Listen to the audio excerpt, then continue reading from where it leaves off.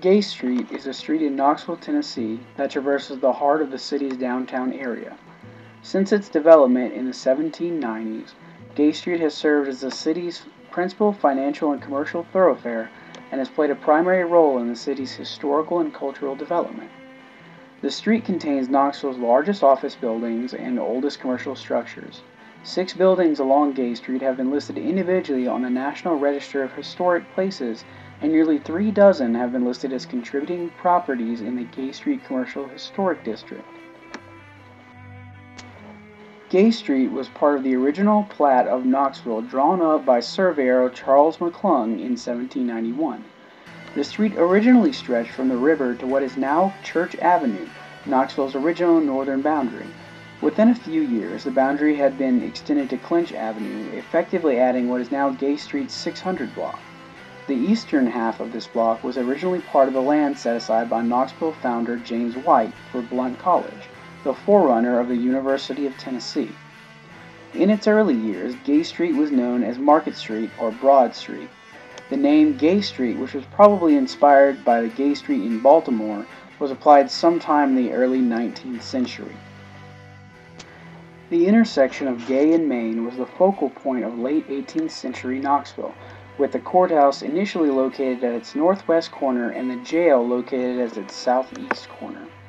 Knoxville's first store, established in 1792 by brothers Samuel and Nathaniel Cohen, was located on the northeast corner of this intersection, and the city's first major hotel, now part of the Bijou Theater, was built on the southwest corner in 1817.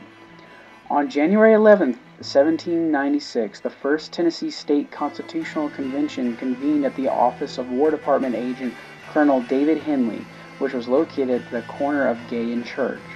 After the Civil War, several major banks were established during Knoxville's post-Civil War commercial boom, including Mechanics National Bank and Holston National Bank, both of which would eventually build headquarters that still stand on Gay Street today.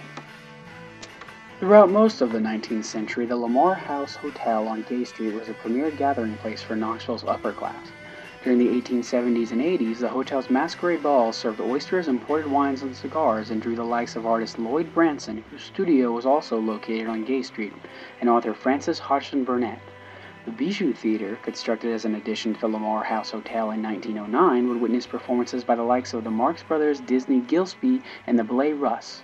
By the 1930s, the Farragut Hotel and the Andrew Johnson Hotel had become Knoxville's premier hotels.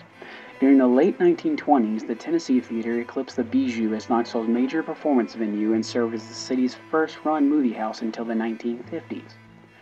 Knoxville's first permanent bridge over the Tennessee River was constructed at the south end of Gay Street in 1867, but stood for just a short time.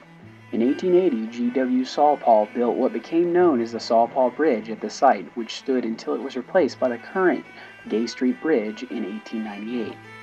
At the street's north end, an iron bridge was built across the Southern Railway tracks in 1876, easing pedestrian access between the north and south sides of the tracks. In 1876, the Knoxville Streetcar Company built the city's first trolley line along Gay Street. The trolleys, initially pulled by horses, were electrified by William Gibbs McAdoo in 1890. The Gay Street Bridge originally contained trolley tracks, which helped spark the development of South Knoxville, especially the Island Home Park and Vestal areas. Trolleys were a common sight on Gay Street until the trolley lines were eliminated and the tracks paved over in the late 1940s. During the 1970s and 80s, Gay Street transitioned from a retail corridor to an office market, symbolized by the erection of the Plaza and Riverview Towers, and the renovation of the Andrew Johnson Hotel as an office building. During the same period, successful efforts to save the Bijou laid the foundation for the preservation group Knox Heritage, and more focus was placed on the preservation of Gay Street's historical integrity. More recently, a number of Gay Street high-rises, including the Holston, Sturkey Lofts, and the upper levels of the Burwell Building, have been successfully renovated as downtown condominium space.